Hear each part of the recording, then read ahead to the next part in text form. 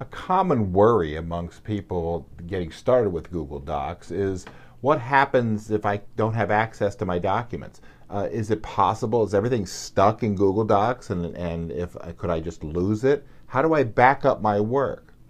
Well, Google offers a very, very quick and easy way for you to back up your work and actually download files just as easily as you can upload them.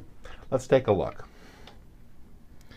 Again, I'm on my Google Docs homepage, and I'm going to look for my sample folder. I have 2 documents in my sample folder I want to download. So I'm going to select the folder, and then under More Actions, I'm going to click on More Actions and choose Export.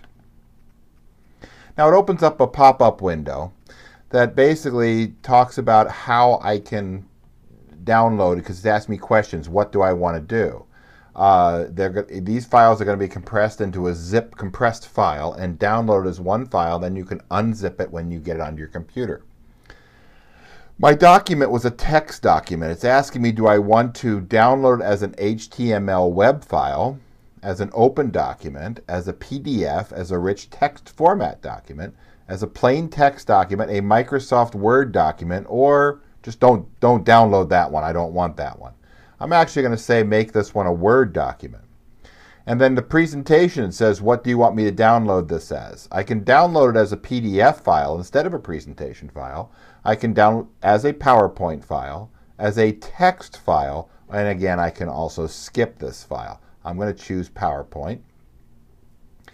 And then it's going to, I can export 2 gigs. It says I can export all of my files if I was going to back up my entire group. I have quite a few, and I've done this, and they still were not even close to 2 gigs. But I can back up the entire collection. Let me hit continue, because now we're going to actually go through the process. And now it's taking my files, zipping them into a file, and now it's giving me a download screen on my Mac, and I'm going to say save the file. Now, let me check here, and I'm going to pull up a window. Here's my downloads folder. Here is my sample folder in a zip format. I'm going to double click that to unpack it.